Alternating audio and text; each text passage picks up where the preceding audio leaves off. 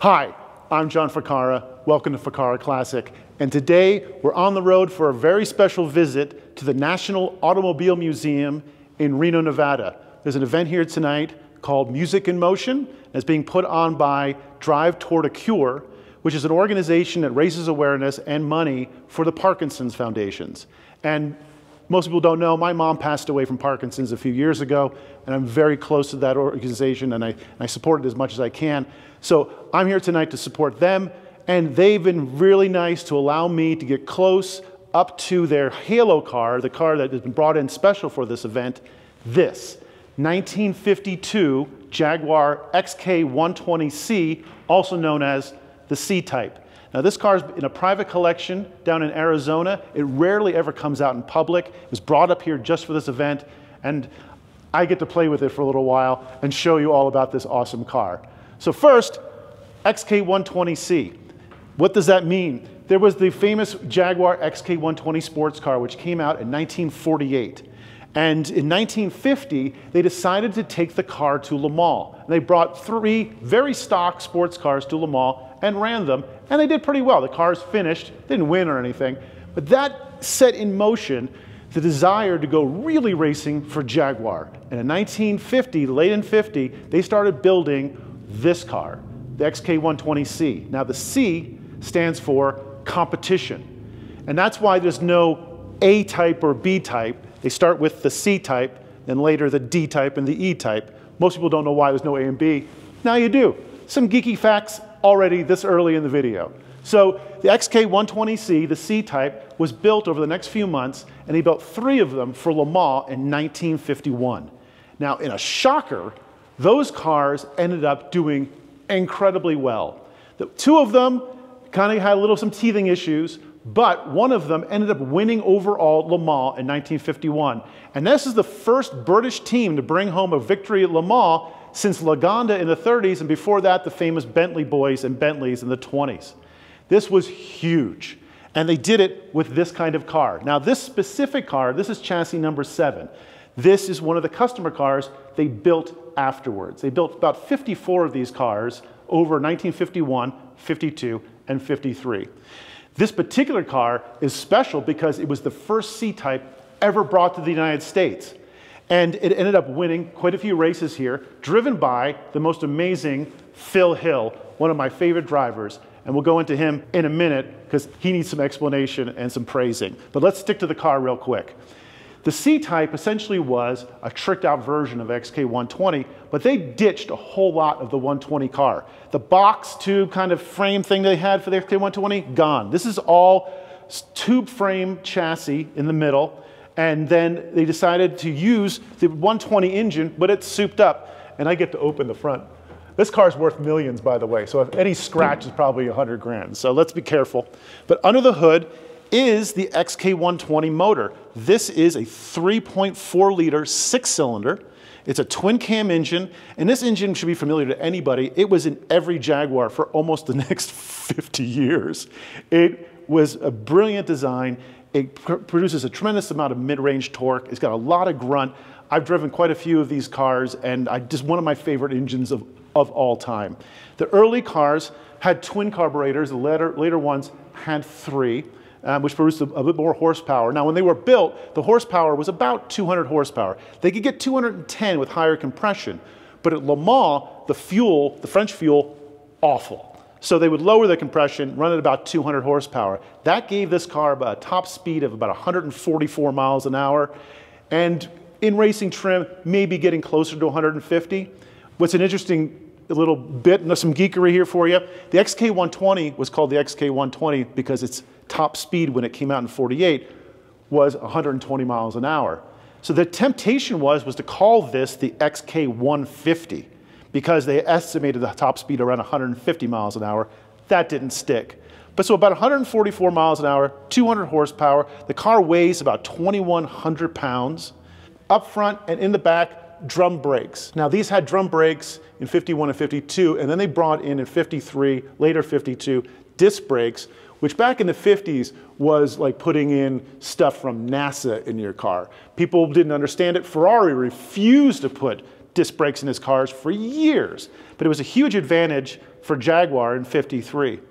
Now, 51, they won Le Mans. 52, they took the cars back, but they got nervous because the Mercedes 300 SL, which was coming on strong, they heard was really fast in the straights. So they redesigned the body a bit and came out with this droop nose, hideous looking thing that overheated, and they failed completely in 52. In 53, they went back to this design. They bumped up the horsepower. They knocked another carburetor on there. 220 horsepower, top speed just over 150 miles an hour. And they ended up taking first, second, fourth, and ninth at the 1953 Le Mans. The greatest victory Jaguar has ever known at that race with these cars, the C-Types. Now, I'm going to get in because I can. It's got one door. There's no door on the other side. So these were specially made just for racing. There was no expectation you were going to put a passenger in the car. Here, come over here real quick. And you can see this. There are spark plugs right here, spare spark plugs. In case the spark plug's loaded, they could be replaced on the fly in the car. Drivers were allowed to work on the cars at the track at Le Mans, but you couldn't have outside assistance. That would automatically disqualify you. Now, it's a very simple interior. It's 2 seats. Reason for 2 seats, it's a sports car. It has to satisfy sports car rules. You got this big 17-inch steering wheel, which really looks like it belongs in an old plane or boat or something. Another cool thing about the C-Types is that they got rid of the steering box, and one of the first cars that they had ever put rack and pinion steering in, which made it a lot easier to drive at high speeds, at 100 and something miles an hour. And come around the front, you can see how exposed I am as a driver. Now I'm 6'3", Phil Hill was 5'8", so obviously he'd be sitting a little deeper in.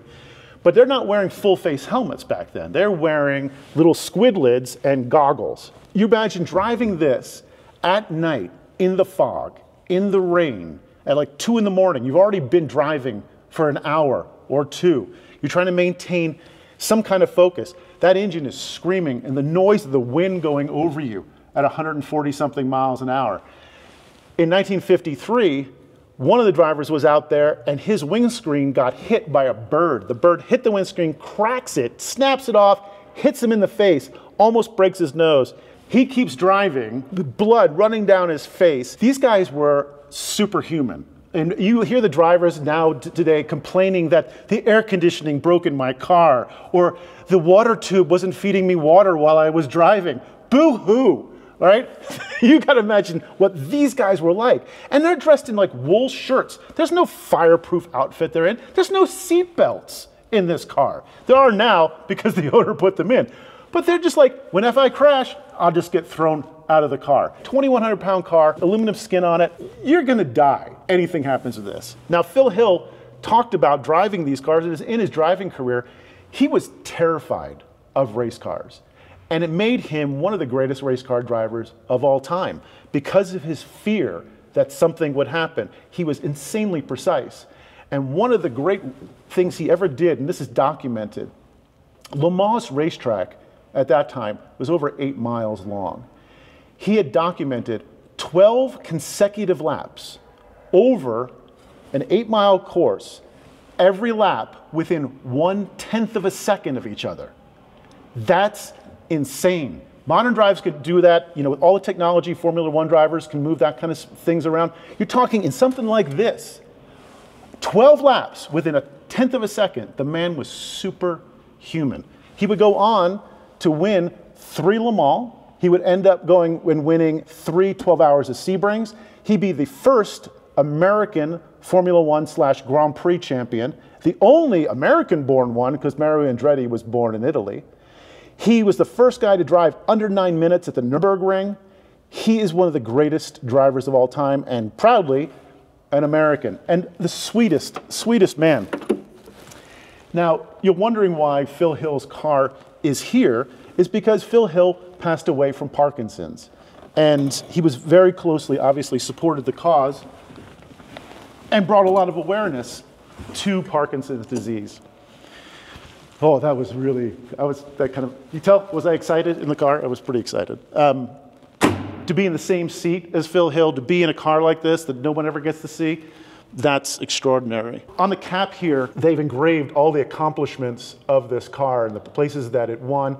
And it's cool because It says here it ran at Bonneville at over 150 miles an hour. This thing is extraordinary. While we're looking at the fuel cap, fuel tank, 48-gallon fuel tank. And you imagine sitting in there, your head right there, and guys filling this thing up with fuel. Must have been absolutely maddening, just with all that hot gas coming over you. So that's this exciting car. Let's talk a little bit more about Phil Hill. Phil Hill would go on when he retired in 1966. The man, by the way, won the first race he ever was in, and he won the last race he was ever in. First race, I think he was driving an MG as a kid, and the last race, I think he was driving a Chaparral. And he had this incredible career. Drove for Ferrari, Maserati, Cooper, everybody. If you get a chance, look him up. There's some great stuff online about Mr. Phil Hill. He'd also go afterwards, he would start restoring cars, really big, important cars for Pebble Beach. He was a judge at Pebble Beach. In fact, I think he judged more times than any other judge at Pebble Beach for almost 40 years. He was an important man in the community his entire life and supportive of the hobby and of cars and bringing him to life, and was always there to tell a story. I wish I had an opportunity to meet him. I was a little young and a little inexperienced. Now, you probably have seen this painting behind me. This painting was painted just for this event. Painted by, and if you've watched the 928 video, my friend Kelly Telfer. Kelly, come here, come here, come here, come here. Kelly donated this painting for this event, and I think hopefully it raises a lot of money for Parkinson's. Just tell us about it real quick, Kelly. Well, you know, I really considered it. Hold on, I got to give you my microphone, because that's how, we're real high tech here. I really considered an honor to be here for Deb Pollock and her drive towards a cure and the Parkinsons of Northern Nevada. I'm donating this painting. The highest bidder tonight is going to win this.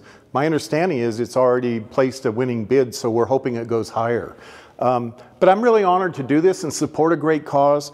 My great friend John Ficarra, what he brings to the table is incredible. His knowledge of these cars, what he just spewed off the top of his head is incredible.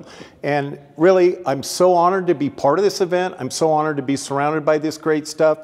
Now, as John had mentioned, here is a Formula One Ferrari that Phil raced. He's very pensive, sitting in Formula One Ferrari right before he went out to qualify. You'll notice he always wore a blue and white striped short sleeve shirt. As John was saying, Nomex and fire suits were a thing well into the future.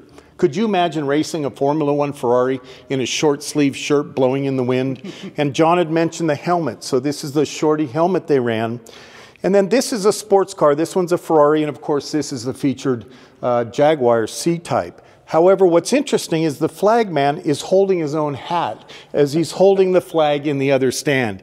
And you know, this just brings us back to an era of racing that's incredible, that's unbelievable. And as John mentioned, real drivers in real cars. And once again, I'm honored to be part of this. I want to thank everybody involved. I want to thank John Ficarra. I want to thank Zach for the great video. You guys are rock stars. Thank you. Kelly Telfer, ladies and gentlemen, artiste extraordinaire. Thank you, Kelly. It's always great to have him around. I'm going to put links to Kelly's website, the Parkinson's Association down there. I'm going to put Drive Towards a Cure's link. So go in the description below. Check out those links. I want you to go and I want you to learn more about all of this. I'm just getting back in the car because I can. And it's like, you know, oh yeah, that's the stuff right there. I'm going to sit here probably for the next 20 minutes, but thank you for coming in and watching today. Please look in and support Parkinson's, and thanks for watching.